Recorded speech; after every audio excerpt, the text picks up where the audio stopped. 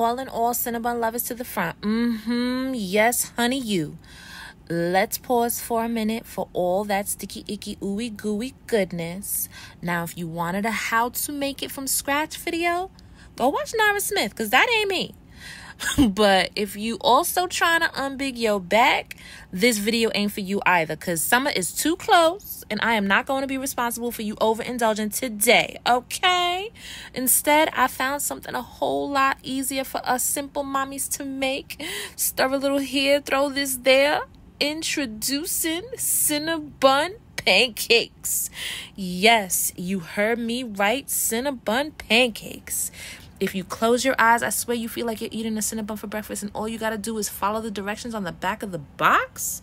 It comes with the flour mix, you add water, and they even give you the cinnamon and icing to top it all off, and there's no extra mixing or ingredients needed. Not only did they make Cinnabon pancakes, they also made a syrup too. Now, if your pancakes don't come out looking like this cheer, I don't know what to tell you. But one thing for sure, these are hitting straight flames. It's not getting no better. Go get it.